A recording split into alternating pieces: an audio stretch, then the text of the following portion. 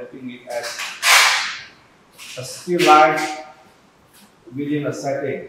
So there's no setting in here, except suddenly I move into a setting here all of a sudden.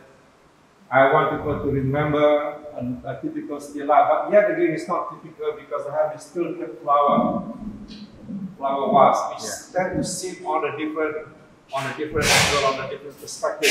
Yeah. You can see the bottom of the vase and the top of the vase at the same time.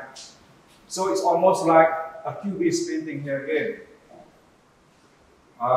Then we have these two prominent chairs, which is at the base of this picture. So the idea is when people look at this, you get a glimpse into this the artist's studio.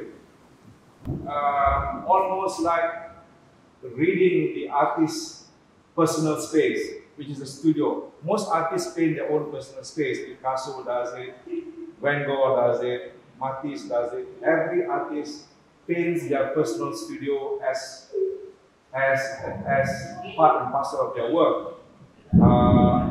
Which I'm trying to do at the same time here, but I'm doing it in a different way, of course, in a different approach. In's chair is a popular, iconic designer's chair.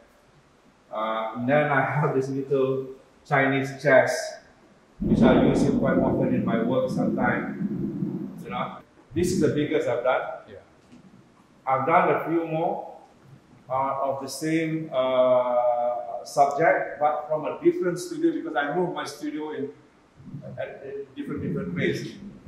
Over the years, I must have moved around maybe 7 or 8 different studios. Yeah. You know, some are in shop houses, some are in link houses, some are in. So this is the studio that I have in USJ, which is an old shop house.